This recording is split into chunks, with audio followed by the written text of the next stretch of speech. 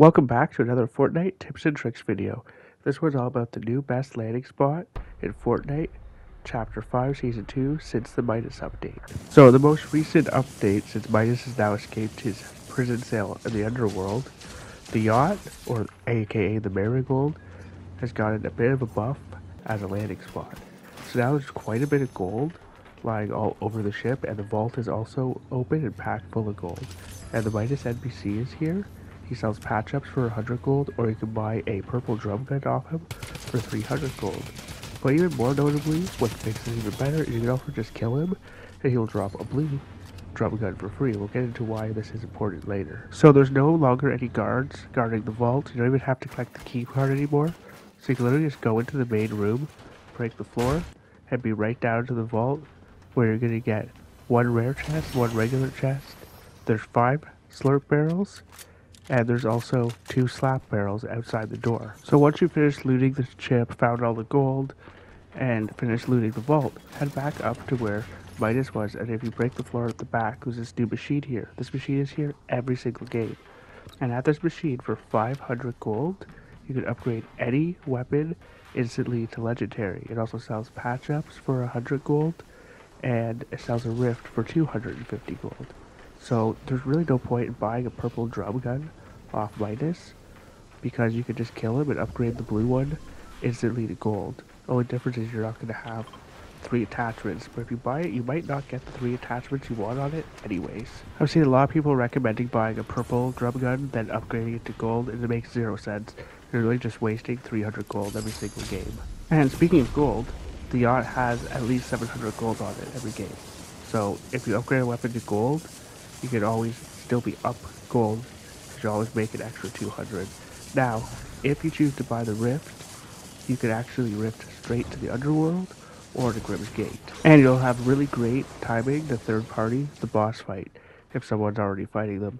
But what I actually recommend you do is to not buy the rift, because if you just use the jump pads that have always been here, you can fly across towards Grimm's Gate.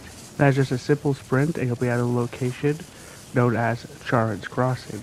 Now, you can use the water from Charon's Crossing to get the dashes and quickly make it to Grimm's Gate, but if you are lucky, the shadow briefing to find 2 buried treasures might be here, and if this happens, your game is going to be really stacked, and you are going to be in a very good position to win the game.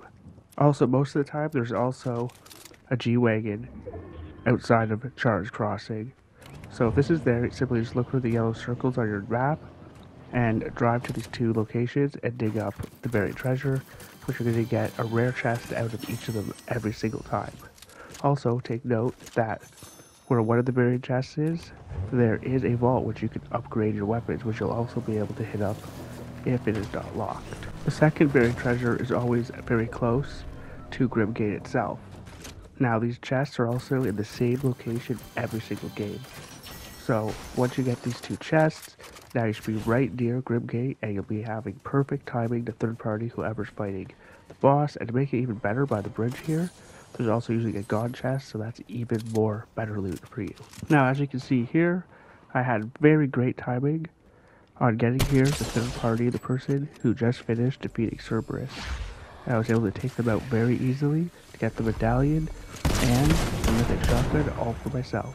And now by the time you got this, those vaults should be opening, so you could go and then upgrade all your weapons with attachments. But let's jump back to the yacht for another second here. So now if you use a flowberry or flowberry fizz, you can also make it to the underworld for free without having to pay for the rift. Also, take note here, there's a second bunker, meaning you have a chance of getting 2 bunkers, or at least one of these bunkers opening. Also, if you run up this hill here too, there is a god chest by a statue right near the back of the underworld. And you should be good timing to third party whoever's fighting Hades. Thanks for tuning in. I'm Big Papa Smurf 187. Don't forget to comment, like, or subscribe. And have fun gaming. Hopefully I'll see you on the next one.